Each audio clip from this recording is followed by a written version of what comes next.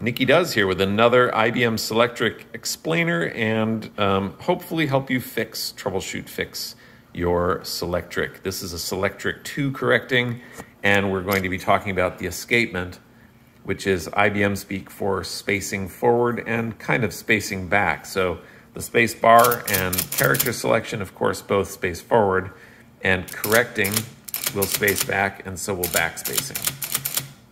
So if we look at how this works and if we're having trouble, so for example, if I can make this work here, sometimes you press the space and nothing happens like that.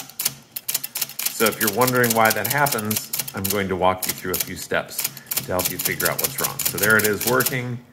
I'm holding the correction key down partway now, and there it is not working.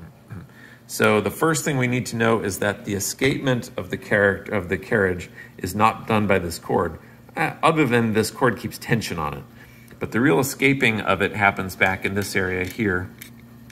Some gizmos back here with lots of springs, and that's where the individual space, like a 10-pitch space, happens. So it's very bright. There we go. So this bar here is not the bar I'm talking about. This bar is not it, but down here below, that one is the one I am talking about. Now this bar is going to tilt, and over here on the right, we'll see this mechanism. Zoom in a bit on that. Maybe not that much. Where is it? It's in front of the tab. Oh, it's right back there. So it's going to be hard to point this out, but this little shelf right here, when I press down on this shelf, that tilts the whole bar. See that little shelf? And this is all the way on the right side of the machine, kind of by the index, which is the IBM speak for rotating the platen around. Right back in that corner is that shelf. There it is. And so if you press this down, power on or off, doesn't matter, you can hear the carriage moving every time I press it. And it moves a lot, by the way. So it's supposed to move only, it's supposed to only be dropped for a second. And then this gold piece here,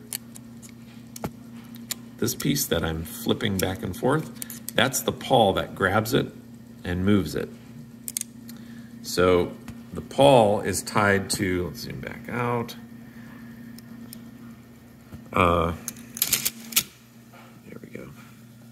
So this inhibitor down here, zoom in on that a little bit. There we go.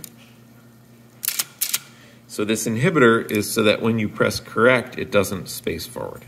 So right now it's in the inhibit position, and that would be in the normal spacing position. So if I drop this down, you can see that paddle. Let's see if we can get that a little better.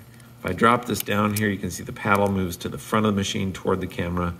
And if I push this back, you can see the paddle releases again. This will be for normal spacing, so I'm going to press the space bar. See that going forward. If I press correct, you'll see the first thing it did was drop that inhibitor. So space, inhibit. Space, correct, inhibit. Space. So now I'm going to slowly press on the correct.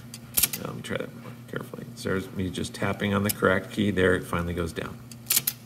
So if this is in that inhibit position and it doesn't go forward, for example, if this isn't adjusted properly, this is what happens. You see that thing moving forward, the paddle moving, but it's not actually re-engaging on that shelf, on that shoulder right there. If that's happening, it's not going to engage.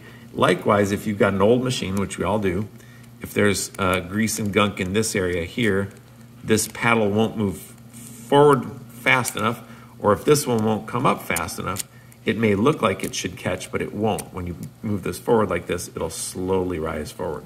This one's already been cleaned, so it moves quickly. So that is the basics of how the escapement works. Hope this helps.